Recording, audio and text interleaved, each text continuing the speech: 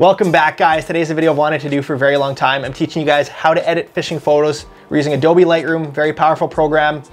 Lightroom uses presets, just like Instagram uses presets. They're different color profiles.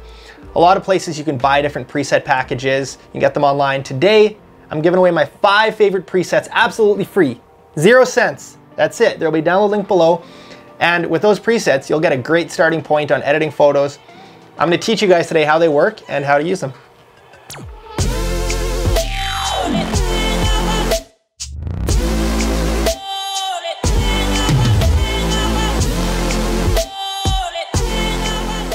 Before we get too deep into this, I want you guys to know this is not going to be the advanced how to use Lightroom. This is going to be beginners. If you have never edited a photo before, this tutorial is for you. Lightroom is pretty much like a stripped down version of Photoshop. It is very user friendly, and using presets, it's a great way to take a good photo and turn it into a great photo. I subscribe to something called the Adobe Creative Cloud. It is a subscription. I get all the Adobe programs, including Photoshop, Premiere Pro, where I edit all my videos in, and Lightroom. So first thing we're gonna do, we're gonna open up Lightroom and create a catalog.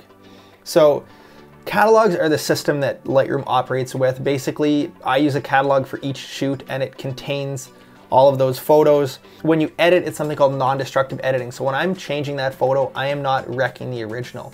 It's putting a preset on top of it. I can do my tweaks, but that original photo will never get damaged. So it is very important to stay organized with this. We're gonna start by importing the presets. So before we get started, you're gonna wanna download the presets and the photos below, then you can follow along. These presets are not a one-click fix-all, but it'll get you pretty dang close, and it's just a good starting point if you're new to Lightroom. So we're gonna go Lightroom, import, develop profiles and presets. We're gonna click on that. Then we're gonna find the presets that you downloaded. Thrive Visuals presets, there's 5 of them. You're gonna select them all and click import. If you're watching this video in 3 months, 6 months, 5 years from now, and that import process did not work, do not be afraid to go into YouTube and to search how to import presets. Lightroom's always changing, and you wanna make sure you have the most recent version, and they might have changed the import process. But the presets will stay the same. Next step, we're importing the photos. So there's a couple different ways to import the photos. On the left here, you're gonna see a bar that's gonna load shortly. It's gonna say select a source, and on the right, it's gonna be where the photos end up. So there you can see from and to. That is very important because if you put your SD card in, that's where it's gonna be, and you're gonna wanna move it to your hard drive. Typically, you're not gonna wanna keep your pictures on the SD card. So you can move them, like coming back from a shoot, I put my memory card in, I'm gonna move them to my hard drive, and in the process, it's gonna add them to the catalog.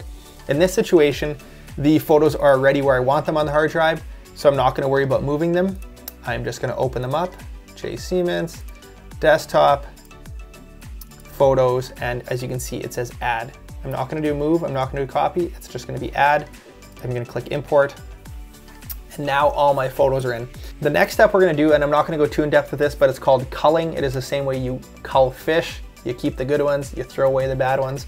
So I'm gonna double click on the photo, and we're gonna do the culling process. I'm just gonna press the right arrow, I'm gonna flip through, and this photo I like, so I'm gonna press P, and you're gonna see right there that a little flag shows up. This one I like, I'm gonna press P. I'm gonna skip this photo.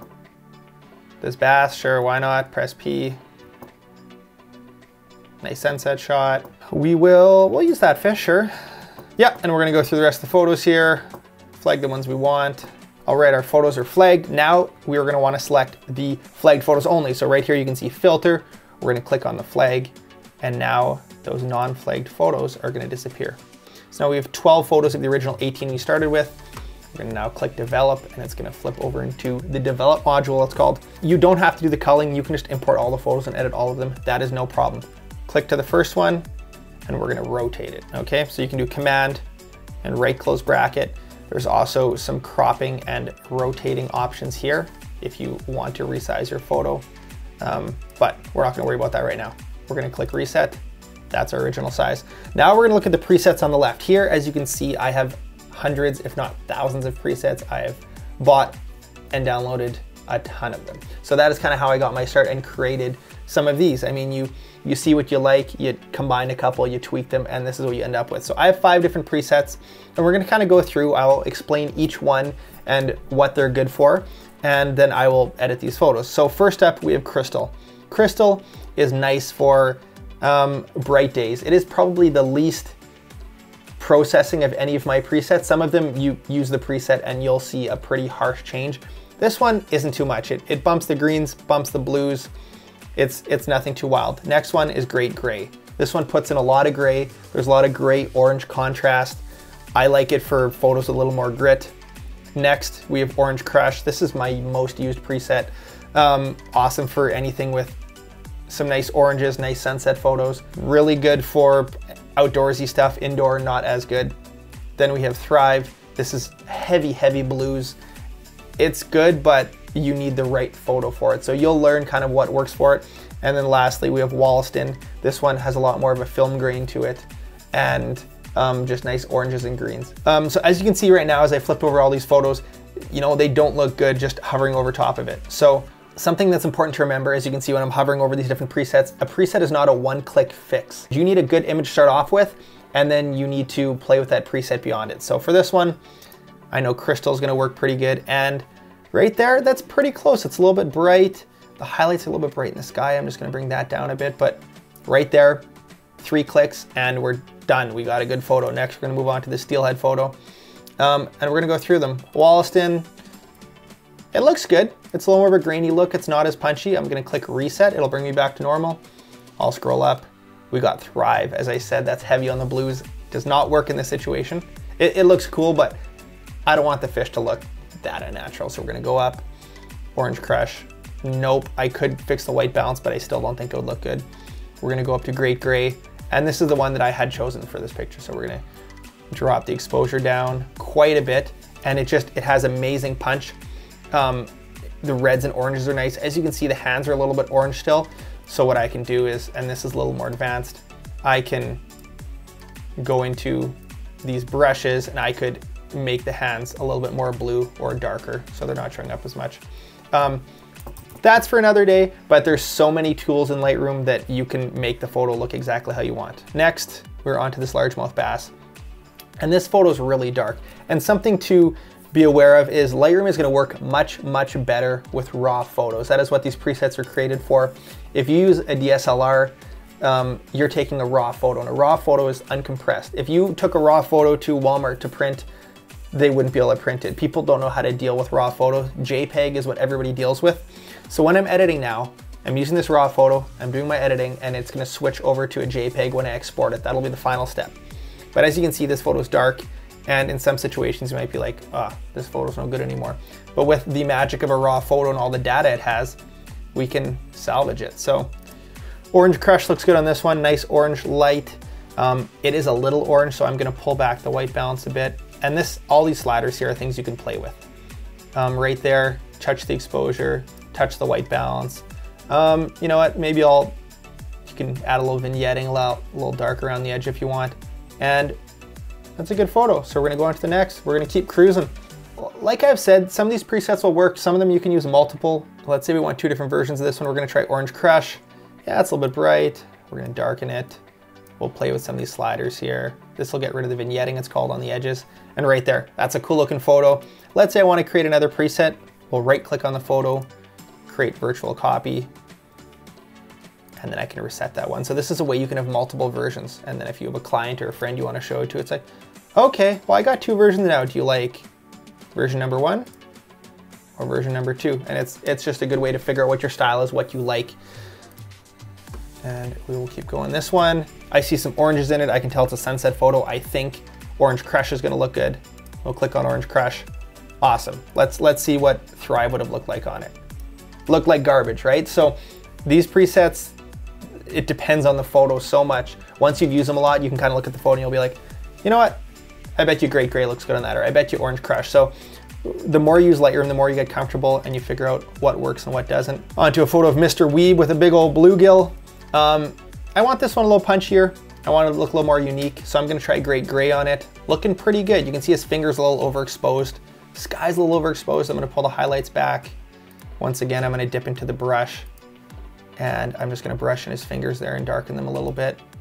Bring those highlights down. And right there, in 20 seconds, you got a good photo. So Lightroom is so quick, you don't have to spend hours on a photo. If you want to do more manipulations and more complex stuff, that is where Photoshop is the place. And typically, when you're on a shoot and you have a bunch of photos with similar light, with similar conditions, then that same preset's gonna work all the way through. So both of these Aaron photos, great gray worked good on them. Now we've got 3 or 4 photos here that have a lot of greens. So I'm gonna select all of them. If I hold in Shift and then I click, I'm gonna select 3 photos at once. I'm going to, I think Walston, I mean, these are Walston photos and I did name a preset Walston, so we're gonna assume the Walston preset works pretty good. Click Walston, and then I'm gonna click Sync, and then you can choose all the things to click off. This is where it gets a little complex. We're gonna go Synchronize, and now all 3 of these photos got hit with the same preset at once. You still wanna do your individual tweaks, but if you're batch editing from a huge photo shoot, it's just a great way to speed up your process. Last but not least, we have a couple pictures from the sky. I can tell this has a lot of blue and some greens, maybe a hint of orange. So we're gonna try Thrive. That's the one preset we haven't used. And right away you're like, oh, that looks bad. But the thing about the Thrive preset, it is very sensitive to the white balance. So we're gonna slide the white balance up a little warmer, closer to the orange. Maybe bump the shadows a bit. And looks like a cool photo. Our last one here, a shot taken out of the float plane. Pretty cool shot. And I want that water to just pop. So I'm gonna go to the Thrive setting again and look at that. Let's look at the before and after. That is insane. 1 click and it's done. I know I said it's not a one click fix. Obviously I picked the best photos for this example, but right there, 1 click. I can go through the other ones just to check again, but you know what? I think Thrive's gonna work for this one. Cool and punchy. Okay, so now I've got my photos edited. I've edited a couple photos with each preset to show you guys what works. Let's just export 1 photo at a time. Let's not make it too complicated. We're gonna click on that photo. We're gonna go up to File, Export. I'm going to choose the folder. So I chose the folder already. It's called Desktop Edited Photos. Now I'm gonna go down File Settings, JPEG. This is important. It is changing to a JPEG. You can either choose quality, 1 out of 100%, or limit file size. If I'm just using a photo for web content, I'll often just limit the file size to 2000K, which is 2 megabytes.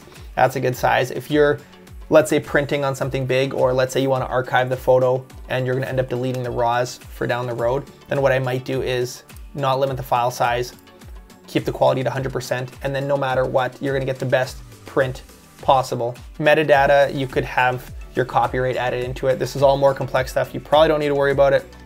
I'm gonna click Export. It's gonna say Show in Finder. So once I export it, it should pop up right away. There we go, it popped up. And there we have the final photo ready to go. So as you can see, all these presets are a little bit different, and feel free to add and to make them your own, because a lot of these presets I purchased from other people and I tweaked them and I made them unique. And now I have 5 that are my favorite that I'm wanting to share with you guys. So it can be a little intimidating at first, but just start experimenting with it. I hope these presets give you a little bit of a jump start. Thank you guys for watching. I hope you enjoyed this beginner tutorial into Lightroom. Hope it wasn't too complex. If you guys want to see more of these type of videos, let me know below. Please comment. And as well, tag me in the photos if you end up using the presets for your own editing. Thank you for watching. We'll catch you next time.